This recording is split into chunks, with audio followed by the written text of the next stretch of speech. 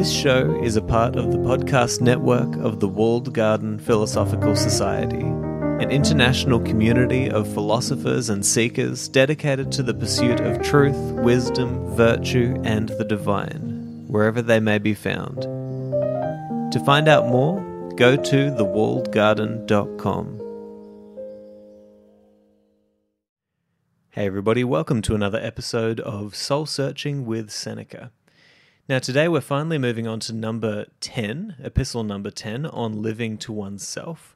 And this is a brief yet a really valuable letter. You know, there's so much wisdom packed within it, and so hopefully we'll make it all the way through it today, but we might have to stop halfway through to leave some space and some air to breathe on a few of these ideas. But nonetheless, we will start reading and see where we find ourselves.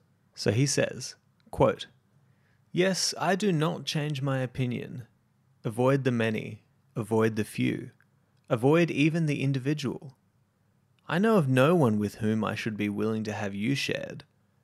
And see what an opinion of you I have, for I dare to trust you with your own self.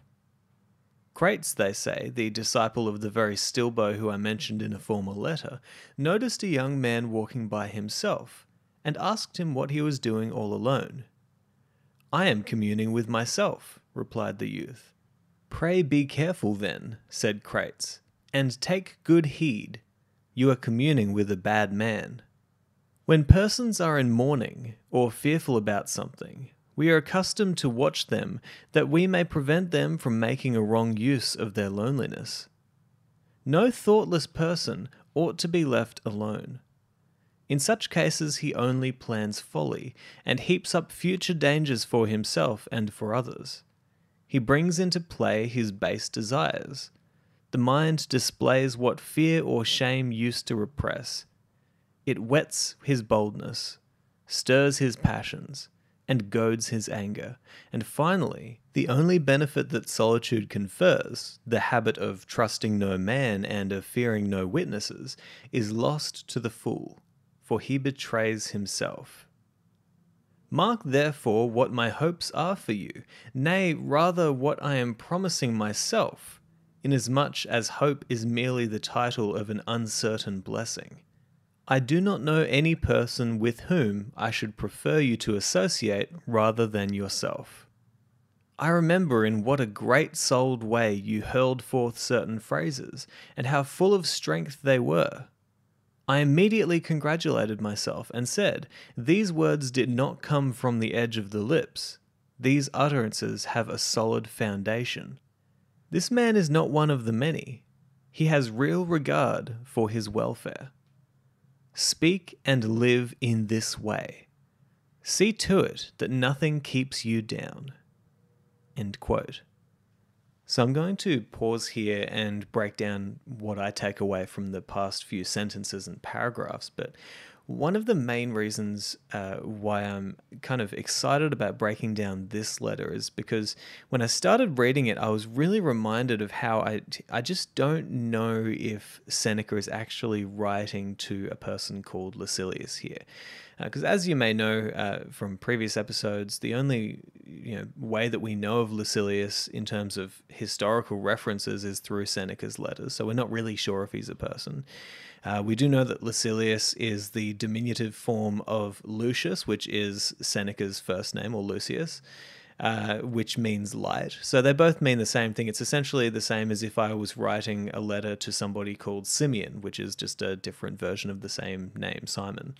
So it's kind of a strange coincidence. And then there's multiple points in his writings where it just seems like he's not actually speaking to another person, but that he's actually speaking almost to his soul. You might think of it like that. We already know that Seneca talks about, the supremacy of the soul. It's the number one thing. It's the thing it's that spark of divinity that we have within us that allows us to gain a deeper insight into the wisdom of the cosmos. And it kind of seems as though Seneca is using a literary technique or almost a poetic technique here to dive deep into his soul and to discover the parts of himself that would be awakened if he were to write in this kind of way. And so I think it's interesting to think about it like that. And there's a few reasons, as I said, that I wanted to break down from these past few sentences and paragraphs. So firstly, he kind of comes in with a pretty harsh admonition, you might say. And what he says is, avoid the many, avoid the few, even the individual. I know of no one with whom I would be willing to have you shared. Now, you could think that, okay, if he's talking to his friend Lucilius, that seems like a psychopathic relationship, right? Where he's getting way too overprotective, right? Trying to keep Lucilius to himself. But if you think about it as he's talking to his soul, right? He's talking to the part of himself that is most precious. What do you keep away from other people? What do you keep away from the influence of the mob, or even from the person who might have ill wishes towards that beautiful thing? You keep very precious things away from those people. You keep them hidden. And so it actually reminds me of this passage in the Bible, don't throw pearls before swine. It seems like that's kind of what Seneca is getting at here, is he wants to keep his soul within his grasp, within his influence, right? Where he's really making some progress, and he's seeing that it's a beautiful thing that is shining forth, but he really needs to keep the influence of other people away from this work of art that he is producing, that is his soul, his spark of divinity. And it's funny because he takes it even further, and he says, maybe to his soul, if I'm correct, he says, and see what an opinion of you I have, for I dare to trust you with your own self. And he tells this hilarious story of Crates, I'm guessing Crates of Thebes, the famous cynic philosopher, who has so many funny stories like this, but he sees this guy walking along and he asks him what he's doing, and the guy says, I'm communing with myself, and Crates, in his usual cynical, hilarious way, says, be careful because you're communing with a bad man, right? And so Seneca makes this point that can you even really trust your soul to yourself, right? Because at our core, we all have so many faults, and we are constantly walking down wayward paths just by our nature. And I think it's a very interesting point that he makes, and he continues by suggesting that in the same way that we would, watch carefully somebody who's going through mourning or grief because we don't quite trust them with themselves, that there's a certain danger there that they're going to fall down into dark places and they're going to do something dangerous or harmful to themselves. We watch them, and in the same way, it seems like he's also watching his soul in that way, recognizing that no matter how much progress he makes, he's still fragile enough that if left to his own devices, he might fall back into those bad habits, into those dark paths that he's walked before. And it's such an interesting way of talking about this, right? It's such an interesting kind of poetic, secretive way that he's talking with his soul here. And I find this just incredibly meaningful to be reading something like this, because it's personal. When you get this depth about your understanding of how he was writing and to whom he was writing, you get to see another side of Seneca. The side of Seneca where he's constantly wrestling with himself, trying to figure out how he can polish his own soul. And he goes on to make an interesting point. I won't reread it, but the point that he's trying to make in the following sentences is really talking about how if a person who hasn't really got a grip on their soul, who hasn't polished it to the degree that they might like to, or who hasn't got a strengthened character and a strengthened kind of fortitude about their way of being, right? If they are left to their own devices just with themselves, it's very easy for them to fall back under the grip of their passions, to fall back under the grip of their vices, right? And so they very quickly, devise plans to engage in folly, or, to engage in vice and the things that are really bad for their soul.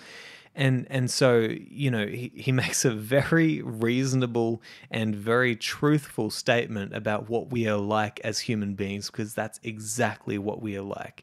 It's really, you've got to humble yourself to recognize that that's just who we are. If you really haven't developed your character to a sufficient extent, when you're left to your own devices, you'll probably do all kinds of things that are just terrible for you, right? All kinds of things that you would never do in front of other people, but you do them because nobody's watching, and that's not a good place that you want to be in terms of your character.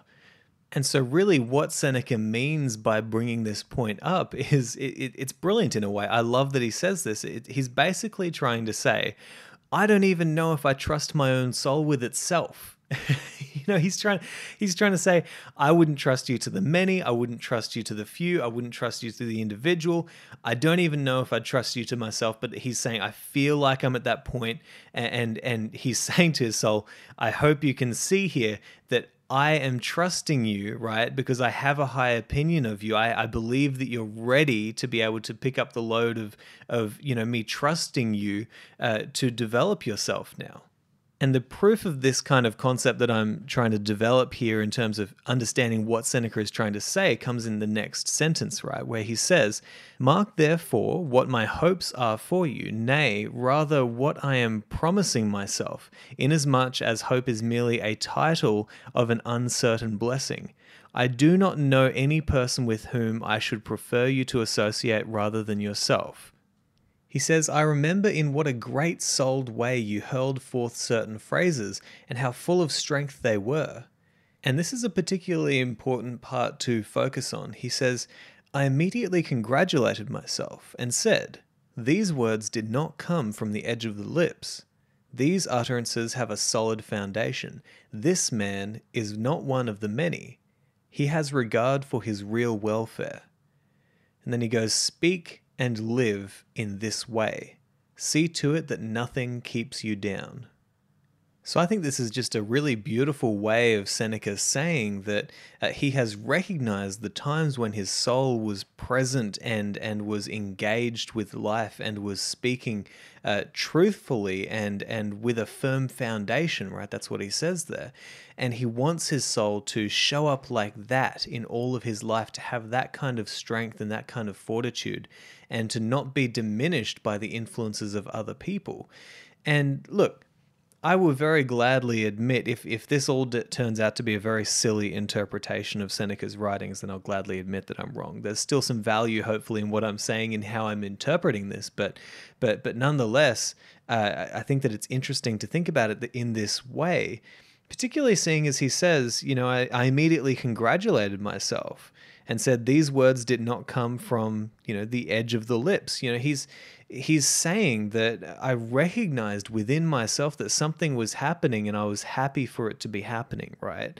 These words did not just come from the edge of the lips. These utterances have a firm foundation, is how he puts it, right? So it's almost like that point in your life where you're realizing that you're kind of, you're not just speaking words for the sake of speaking words or speaking things just because you've heard them. No, you're speaking from the heart and from the mind, right, with a strength about your words and a conviction about your words, that you understand who you are and you understand what you're here to do, almost. It seems like that kind of moment, right? And it's funny, I even think about this in the context of me recording these episodes. There are some times when I sit down here to record these episodes on Seneca's writings and I catch myself just speaking for the sake of speaking, saying something just because it sounds like it fits in where it's supposed to be, and saying something because I've heard this idea before, and so here I'll say this, and hopefully you guys don't recognize that I do that too often, and I don't think that I do that too often, but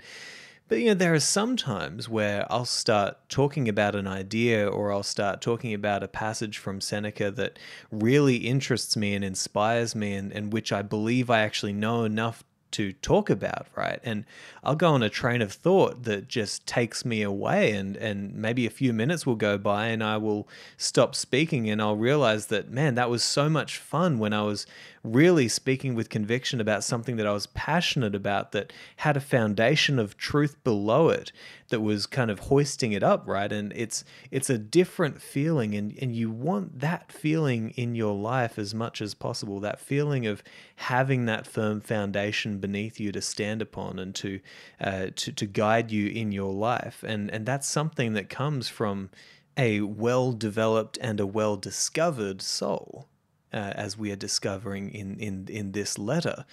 And one thing that we do know about Seneca is that he was a very well-trained orator. He was somebody who his life work in many ways was dependent on his ability to capture people, to inspire the people who he spoke to, and to connect with them on a deeper level, right? Because otherwise he wasn't a very good orator, and he probably wouldn't have got much done. And so he knows those moments when he's speaking from the depths of his soul, and he knows when he's speaking from a weak foundation. And so I just think that looking at this letter from this lens, from the lens of Seneca talking about himself and about finally being able to hope that his soul can kind of walk on its own and can spring forth with all of its benefits on its own, that is kind of it's a cool picture of Seneca and his writings that can really help us to see where he was coming from. And I think that this is going to set a really strong foundation, seeing as we're talking about that sort of stuff, a strong foundation for the rest of our study of Seneca, thinking about it sort of through this lens, and recognizing that, as he says here, he wants to speak and live in this way, speaking and living from a firm foundation, speaking and living with conviction, with gusto, you might say. And that's a beautiful picture. I love that. And, I'm going to stop here, and I think that we're going to spend a little bit more time on this letter in the next episode, because you could almost see this letter as a prayer to his soul, kind of encouraging it to come forth and to help him to live in a better way and to be upon that firm foundation. And he goes on in this letter to say briefly a few words about prayer and what that means to him and how we should engage with prayer in our lives. And I think that's going to be a very interesting conversation to have, but one which I probably don't have enough time to do in this episode. So until next time, I hope that you've really enjoyed this episode, and I hope I didn't overstep any unnecessary boundaries. But I hope that you've taken a few things away from it, and I've certainly found this extremely interesting, diving into this letter. So with that said, I'll talk to you next time.